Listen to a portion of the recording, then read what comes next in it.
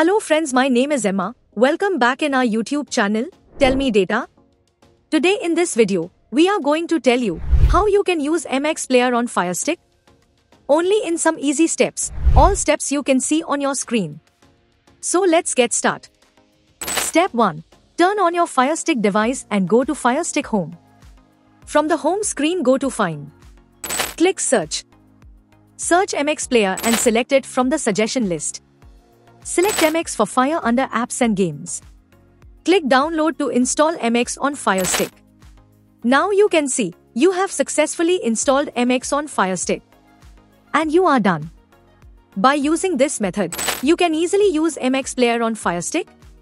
Hope you liked this video. If yes, please hit a like button and don't forget to subscribe our YouTube channel. Thanks for watching this video.